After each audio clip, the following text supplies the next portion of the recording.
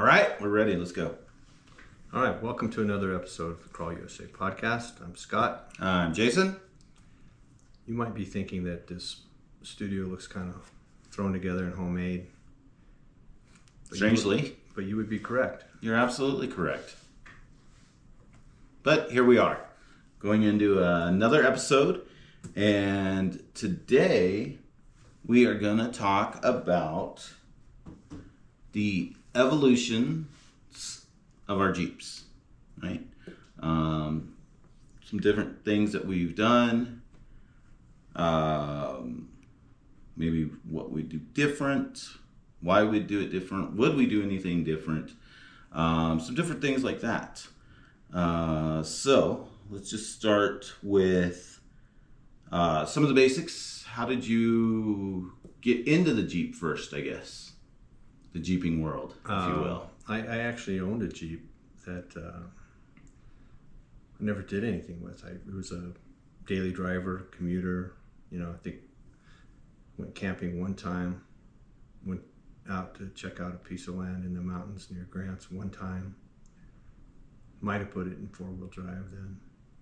But so when I got the one I have now, thought I was really going to get into camping, right? And it was a close call. I was real close to being one of those rooftop tent guys, driving around with all my camping stuff every day, ready to camp on a moment's notice, right? Anywhere, parking lot at Home Depot, I was ready. Didn't matter. But it didn't go that way because early on, I went out with a group and did what at the time I thought was some rock crawling, climbed up some really insignificant stuff, but man, that struggle and that little bit of stress, I was hooked. So luckily, I mean not in terms of my finances, but luckily I didn't go the overlanding route. My family hated camping, so pretty easy to get out of that. Pretty easy to get out of that one, and and then eventually the build got to where I have to trailer it, so because I'm not one of those cool kids that can build a rock crawler that can go 80 miles an hour down the freeway. I'm not that talented, so. And you were thinking about rooftop tenting and going down that path. So you went out with some people, started getting into it. So I guess that's a good question to start with. From your days of overlanding to getting into, getting into rock crawling, was there a big change initially from what you did to your Jeep in that first stage? No, because the first thing I did when I got it, I put a winch on it, put a small lift and bigger tires on it, right? So at that point, that first point was just figuring out what I could do and getting getting the nerve, right? Getting some seat time and not feeling scared to death on every little thing, right? I mean, what was your first size tires? 35s? 35s. Okay. Yeah. With a 2.5-inch lift. Okay, so you're out there doing that with some people, and then in what year would you say that is about? 2018. Okay, so then about a year later, you're talking to some guy on the internet and tells you about Chili Challenge. Yeah. And you go down there. Yeah, that's really the start. And that's 2019, right? 2019, okay. did the Chili Challenge. What changed? Was there much change from 2018 to 2019 with your Jeep? No. No, okay. All right. So it went to Chili Challenge in 2019 on 35s. Yep. Okay. All right. So that's pretty interesting. I don't know if I really realized that. Do you remember what trails you ran in 2019? I do. Green Canyon, Apache Canyon. All right, I lied. I don't remember. I remember those two. Okay. Do you remember kind of the ratings on them? They were moderate. 4s, 5s? 6. 6? On 35s. Okay. So that Boulder Garden in Green Canyon, I mean, it's different every year because of the rain, but that was a real challenge, right? And, I've got this type A thing where I have to be early. I don't like being late, especially if it's unknown stuff. So I was right behind the trail boss. Remember who your trail boss was? Mike Malachowski. Oh, okay. Good. Yeah. Cool. So, right person to be behind probably for your first venture into it. Great first experience, man. Yeah. Because, he's super cool, super patient, very experienced. Knows the area well. Yeah. So that was kind of terrifying at the time. And so a lot of the rigs that were out there, in fact, I think I may have been, other than Mike and Kayla, I was probably the only person that didn't have hydro assist, which seemed befuddling to all the other guys on the trail. And anyway, it just, it was a real game changer, right? That really started it all for me. Do you remember at that time, were you concerned with, I think we're always concerned with breakage, but scratching or anything like that? Like minor, not breakage, but scratches, dents. I'd done enough stuff down around Socorro where, there's so much brush, you're going to get pinstriping and stuff. Lost Boys was another one of the trails that I did that first year. And that was definitely pushing it. I didn't know if I'd get through it, some of those parts. Okay, so 2019 did Chili Challenge. And that's where you really started getting into it. What was the next evolution from the small lift, 35s, winch, that kind of stuff, right? Still had a theme going on at that time, right? What was your change after that? I moved my rear shocks up onto the axle so they weren't hanging down below the axle. I went up a tire size. Same lift, or did you get a different lift to do that? I did another lift, and that one I did myself. First one you had paid for someone to do. The first one I had somebody do it. 4-wheel parts, or yeah, okay. Yeah.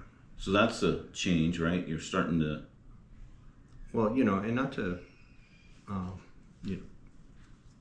tell tales out of school, but I went over there for an alignment, an off-road alignment, and I got it back, and my rear coil springs were not in their seats. They were just like hanging out.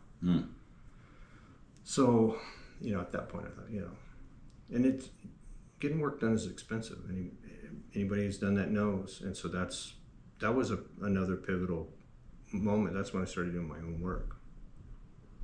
Right. The cost of that, you could buy more parts, right? Yeah. If we can figure out how to get them on. Yeah, at least that was my story. Yeah. Okay, so new lift that you put in, bigger tires. What after that? Then what happened? Hydro assist. And did you start with the PSC? No, I started with a redneck ram. Oh, you did have a redneck ram. Mm-hmm. Okay. Right. Okay. So start going from there, and then I think after that, right at that point, we were wheeling together, getting into harder stuff, going with more people. Right. That was 5 years ago, but we've done a lot in the last 4 years. and trying to do more every year, right? And now it's kind of snowballed, right? We're getting into a lot more technical, harder trails. Jeeps have gone up in builds right now.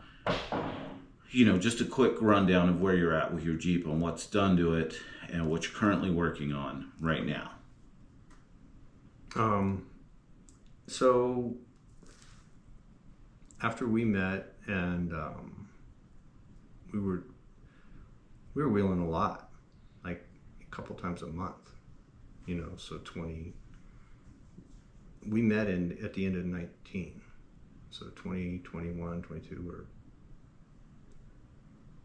we're going out every month. Where we live, we can wheel year round, so 12 months out of the year we're doing at least two at least wheeling trips a month. And we started traveling to other places. This is the longest downtime we've ever had. Yeah, Mason, Utah, Colorado,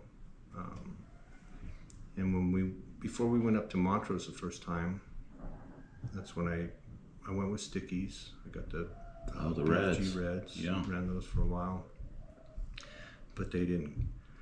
The sidewalls weren't tough enough for the rocks down here in New Mexico. So I'd had, chromoly shafts and,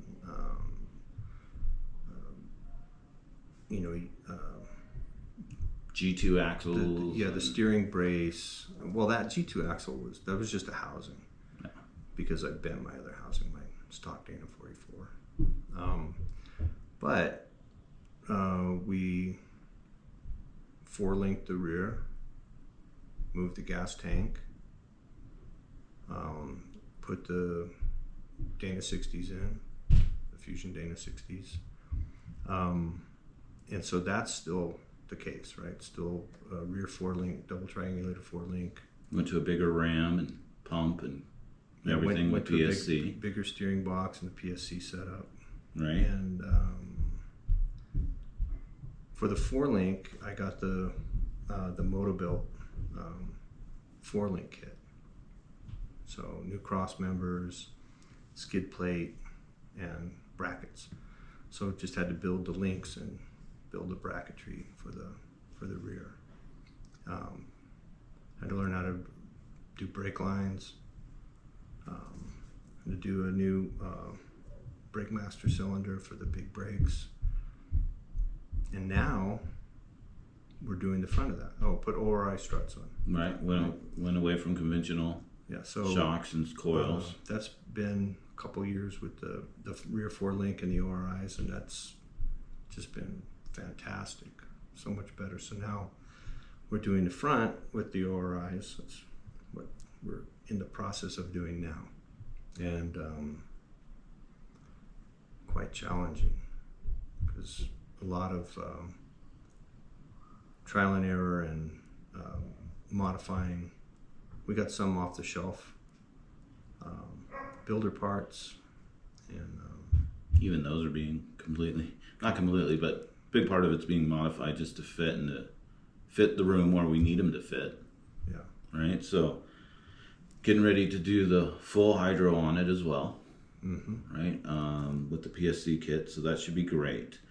So you're to this point, right? You've learned a lot, driven it a lot with the different setups. But if you could go back and start over, or start over even now, I guess let's attack the first one. Would you do it differently? Knowing what I know now, for sure. What are some of the things you would do different? Yeah. There's tons of stuff that I bought that I got rid of, right? Ended up, luckily, selling a lot of it. But I would have started big. Started big, okay. And it's hard to say, now, we've built a junkyard axle. Right? So if I could rewind 2 years, I might not have purchased built axles, Right. But the trade-off there was, like we said, we were wheeling 2-3 times a month. So the learning curve on doing junkyard axles for the first time, we would have been down for, who knows long. Yeah. Right. But now we've done it, and I'd probably go that route. Okay, so on that, right, this is a question that I've thought about a lot, right? So if you could start over and build bigger sooner, quicker, how do you think that would impact your driving skills at this point? That's a great question, right? Because there was a lot of learning that happened. For example, doing those harder trails with no hydro assist, right? Learned a lot, right? Because you had to be able to get up, over, and around things with big tires and no hydro assist. So that was good. I don't know if I'd want to trade that. I mean, if you go straight into a red dot buggy, right? You're still gonna have problems learning, but you're not gonna probably learn all the technical stuff that you learn being small, underpowered, right? Without the. I think another point on that with that is really right. The other things that we've learned, right? Not just the skill of driving, but some of the skills of repairs, right? Mm-hmm. If I would think if you don't know how to drive a buggy and you're just put in one, and you go at it, they break anyways, but I'm sure if you don't know what you're doing, it breaks. You can break it as well, right? And it's probably easier to get yourself into situations that a lot tougher, right? And you see that sometimes, right? You see. But I think the skill of learning how to get ourselves out, right? Like I think there's a couple things I'm worried about that break that we are going to have real problems with, depending on where we're at and what obstacle we're in. Like if a transmission goes out, that's going to be one that I don't know what we can do versus just dragging it as best as we can, right? But I feel like short of that and some major engine problems, we can probably attack it and get it taken care of at this point, right? Like I don't know that there's too much. I mean, look, we'll get it going enough to get us out of there, but not, it's not, we'll have to get it repaired correctly. But, on some of those things, I think I feel pretty safe out there in that fact because of where we started, having to break, learning how things work, right? And seeing these different things. So, to me, I think that's a pretty big advantage of kind of starting small and building up, but, to the other point of that is, man, the money that we spent on crap that we don't even have anymore. Right? Like that's pretty outrageous probably. I don't like to look at or think about what that number is, but if you bought some of that stuff from me, thank you. And you're listening, thank you very much. I hope it's doing great for you. Yeah, I hope you're having as much fun with it as we did. So it helps me perpetuate the story and the cycle with my wife that, oh, don't worry, I sold parts to get these. All right, so when we get done with this next step here, for linking the front, the ORIs, the full hydro, is there a next evolution of your Jeep? Maybe. What would that be? Short of, let's say keeping it mostly a stock Jeep. Well, it hasn't been. Well, I mean, forever, right? Stock body. We also forgot about eliminating the top, putting in welded roll cages on both of them. I cut my B pillars off. Went to half doors, trail doors. There's really no going back. Right, but short of a Juggy, is there anything else? What's after this? After this, I'd like the ability to separate the drivetrain. Ooh. Right, and just use the front axle. That would be pretty cool. And if I don't tube out the back and go Juggy, then I'll probably have to look at a V8. You know, because it's just so big. It's freaking huge, man. Yeah. For those of you who don't know, I have a JKU, and it's a boat. Yeah, on 60s and 42s. I mean, Taking everything off of it and out of it that I possibly can, but it's still massive. will your Jeep ever be done?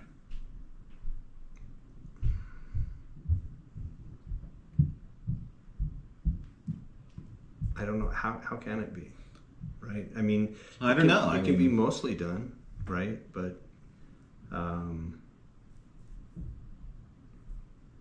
mean, there's always another direction to go in, right? I mean, that dude that has Dimension Off-Road, is a very talented fabricator. Like, he's built a rear steer JKU.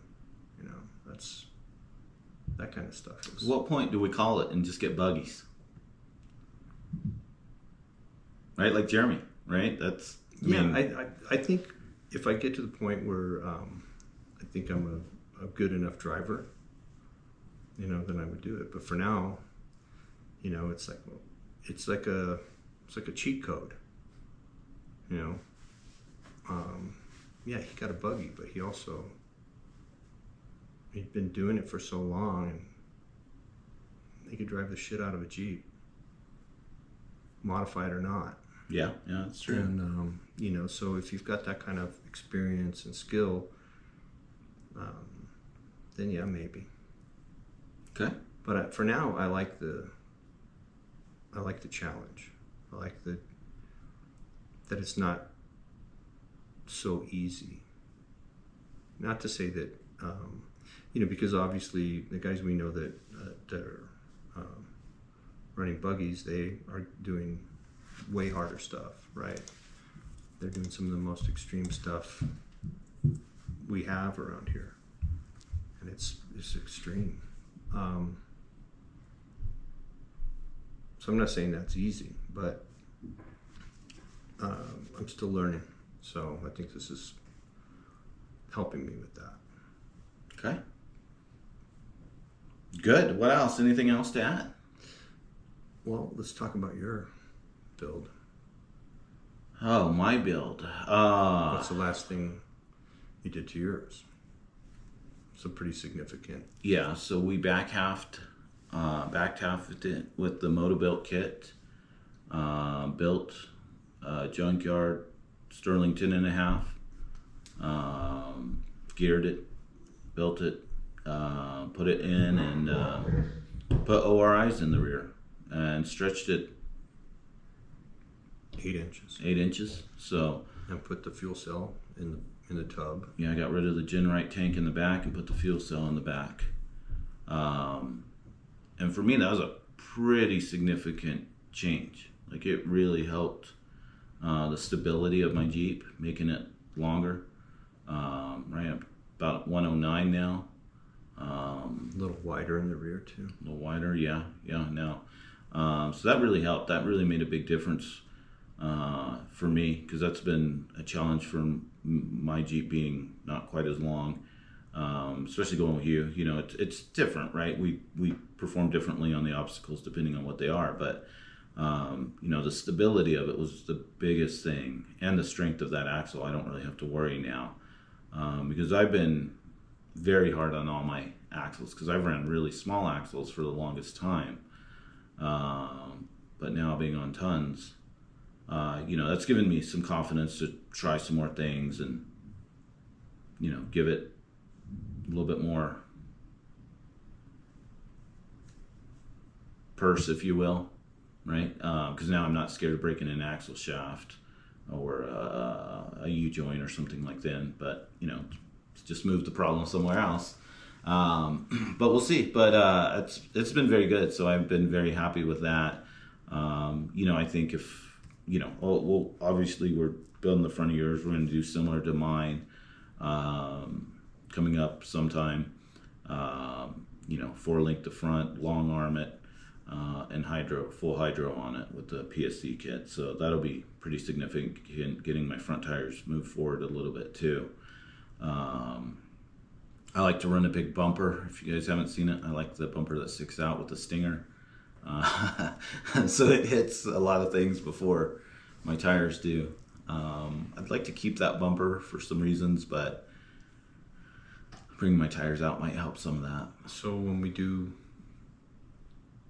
the front on yours, are you going to front half it? Oh, man. I don't know. I've been thinking about it. Just getting that Motobilt kit, just front halving it and being done with it. Do it right once instead of thinking about doing it later. And then get those front tires out there. Yeah. You don't have to worry about it. So, yeah. We've already cut your frame in half once. Yeah.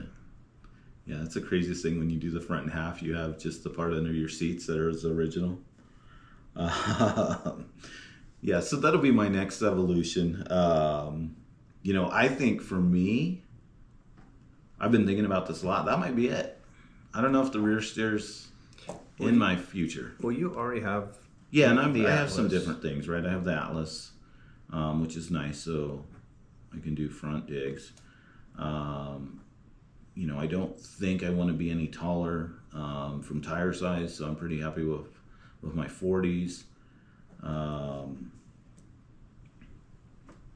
So I think, I don't know. I say that now, but we'll see, right? Especially if you rear steer yours. I mean, No, but I don't know. That's how can I not at that point, right? But I mean, that seems really crazy to me. yeah, but it seems crazy cutting the front of that frame off now too. Right, but Let's just get a buggy. Let's just be done with this nonsense. It'd be a lot cheaper. Yes. Oh man. A lot cheaper. Yeah. Like it'd be way better just to buy a buggy from the beginning. At this point, though, would you buy it or would you build it? Probably build it. Yeah. Right? Like, although it's still cheaper just to buy one. Cut some things off and do what I want to it. But I don't know. It's kind of like buying a drum set. You just wait for some dude to get married, and next thing you know, there's a drum set for sale. 30 piece? Could be. Yeah. There's a buggy for sale. Get that thing out of the yard. I mean, they're cheap. Comparatively, yeah. Yeah, comparatively. I mean, I know they're a lot of money. Some but of them are. yeah, and I wonder how much work we'd have to do, on a cheap one versus a double the price one. So, but yeah, I think, I think the biggest thing for me is really the skills that I've learned in the process of building bigger. Starting with small tires, right? I ran Chili Challenge, like I'm gonna sound like one of those old guys, but I ran it 1 year on 33s, right? And I couldn't tell you what I ran. It wasn't real hard, but I think Rocotillo though. Maybe. I don't know. Yeah, that sounds right. But I ran it in 33s, right? I had to get pulled over some things. I just couldn't make it over it, but that really helped. Not having the hydro assist really, I don't know that it helped me learn any better, but I really, for me, learned the value of the hydro assist, because I would get stuck in positions where I couldn't get my tires turned to get over or off of something. So for that made a huge difference to me, because I was running like 37s without it and couldn't turn at all. I'd get up on an obstacle and they're like, driver, and I understand those words coming out of your mouth, but yeah, there's nothing I can do. I'm trying my best. Yeah. My back. And we will really slow, we crawl, right? And it's very hard to turn when you're crawling. You gotta, without hydro assist, right? You gotta be moving a little bit to help those tires turn. And I'd get up on an obstacle and then be at the point where if I went any further, I'm going to go off the wrong side of it. So, that was important for me, but I don't think it helped me. I didn't learn anything from my experiences, I don't believe, on the steering part of it. But yeah, so, I think that's where I'm at with mine. And the reason I'm doing full hydro is for strength and to Get some more turning radius, get right? better turning radius. Yeah. Because even, you know, with a good hydro assist, there's stuff that breaks. You know, now there's other stuff that breaks because of that extra pressure. Right. So. All right. Anything else? I don't think so. No? All right. Well, if you guys want to comment on, hey, if you think we made a bad decision on some of our moves, let us know. If you can relate, let us know. If you want to put what some of the things you're doing or upcoming, put that in the comments. That's great. We've seen some comments on some of the other videos, and they've been great. One of them was the trail ratings. You know, one of them, Richard asked, you know, it'd be interesting to see again in Trail Hero when we think about it now, with their ratings and who we go out with. So that'll be good. So the comments are great. Gives us more things to look at. It, you know, we're happy with the engagement that you guys are doing. So we appreciate all that, and you know, let us know. All right. We'll see you out there. You guys have a great day. See you on the trails.